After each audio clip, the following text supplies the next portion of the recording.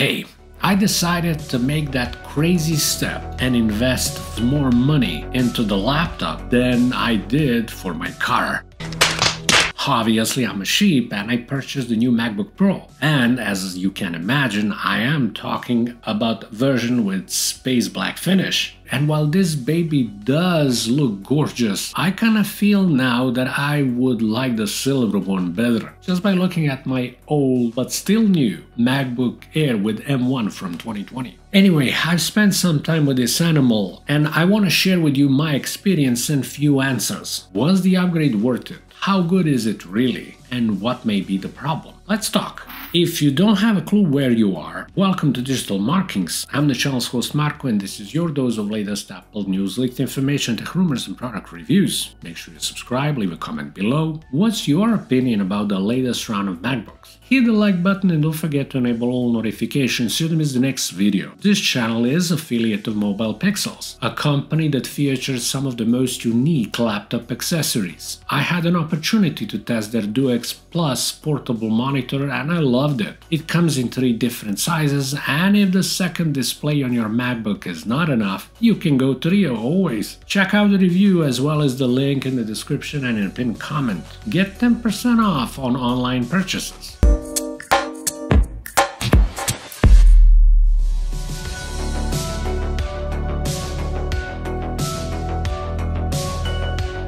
Honestly, I was dying to unbox this thing, but since I had some other things to do, I had to wait for evening hours. You can imagine how impatient I was. But once I came back, I was all over it. In typical Apple's fashion, it's just slides. Beside the laptop, I found standard goodies inside. The instructions with black stickers this time, braided charging MagSafe cable, and a charging brick, which kinda spoils the fun of these darker colors.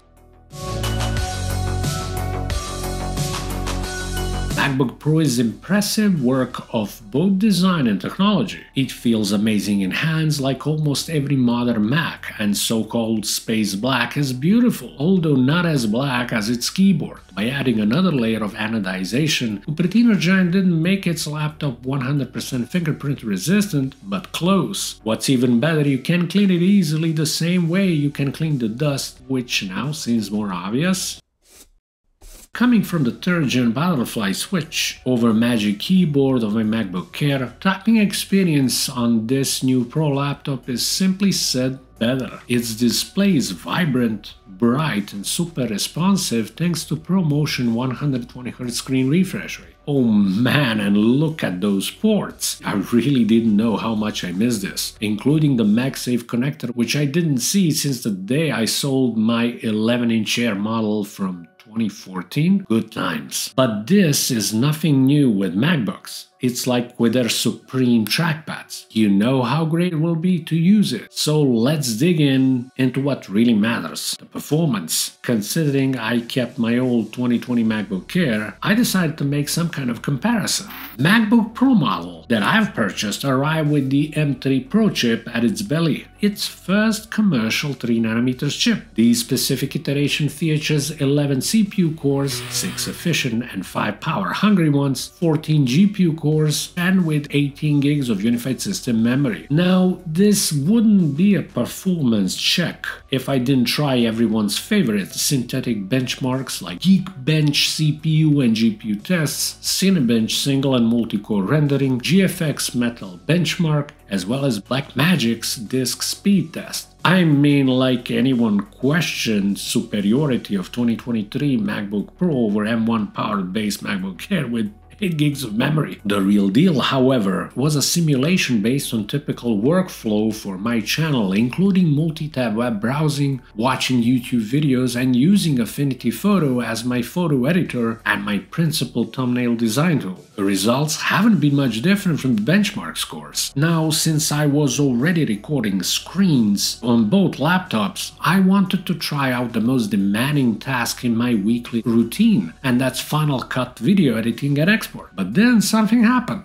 While navigating this 4K video file still gave the upper hand to my MacBook Pro, things changed dramatically when I went for export to share a video for YouTube. The M1 MacBook Air entered the rendering process much sooner, and not only that, it continued advancing while the M3 Pro laptop seems like it refused to start and got stuck in the preparation. This really caught me off guard, so I made sure that I reset both computers and tried all once again with only display recording actively running. Guess what? It all happened again. M1 does the job faster than Apple's mid-range M3 Pro chip. I've set myself this can't be right, but then I stopped screen recording on both laptops and suddenly MacBook Pro began to speed up, while still remaining very cold. As you can imagine, I had to turn the screen recording on one more time, and boom, the M3 Pro is stepping on the brakes, while the M1 is dealing with both sharing and screen recording. Needless to say, I had to give it one more run, this time with all new video file, 4K yet as simple as possible, with usual suspect QuickTime in charge of content recording. My 2020 base MacBook Air annihilated the latest MacBook Pro. Somewhere during the process, I've tried Geekbench tests one more time, and oddly, even with screen recording on, the M3 Pro was faster this time.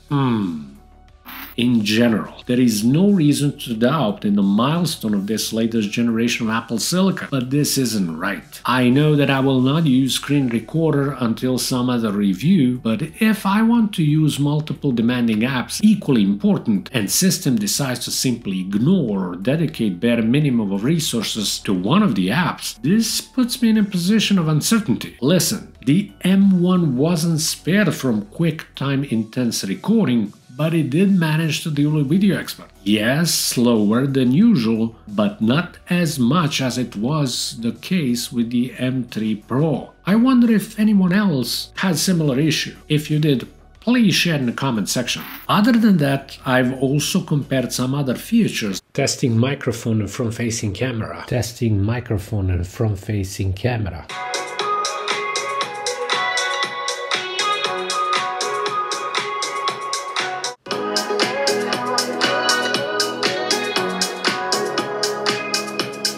Which is no-brainer with MacBook Pro simply dominating, as well as file compression and decompression. Surprisingly, AirDrop speeds from my iPhone to my Macs varied. Sometimes MacBook Pro would be faster, at other instances MacBook Air had the upper hand. The question, however, remains, is this a worthy upgrade? In terms of display and speakers, it's an absolute win if you're coming from any other laptop. If you're coming from Windows, get out of there, you're gonna thank me later. Performance-wise, only if you truly need more power, and I'm not talking about games because MacBook is still unreasonable as a purchase for such a thing as gaming. Stay with Windows on this sad occasion. But for intense graphics work and video production, working with larger files, the MacBook Pro is definitely something to go to. Yet the MacBook Air, even mine with only 256 gigs of storage, the M1 with 8 CPU and 7 GPU cores as well as 8 gigs of memory, is still killing it. And it's already capable of dealing with almost anything. It will not feel as fast like latest iteration of Pro MacBooks while working with resource-hungry apps, but it will still do it. On the other end, for surfing, office work and multimedia consumption, you will not feel much difference. Yes, even the lower brightness of the old Air still doesn't take any of the beauty of its display and excellent color reproduction accuracy.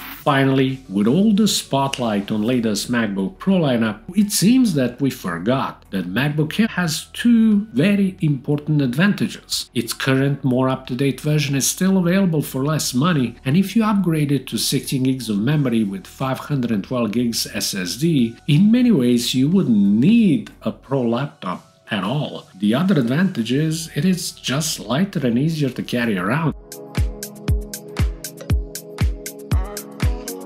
Also, needless to say, you can still buy a model that's identical to my MacBook Air from 2020. It's all up to you. Personally, I will wait to see more experiences from other tech enthusiasts, especially those who will be able to dive deeper and provide more detailed information about the M3 generation of chips. In the meanwhile, thank you for watching. If you like this review, please subscribe, slap that thumbs up, and turn on all notifications. Thank you so much for watching this Digitalna channel. My name is Marko. Talk to you soon. Have a great day.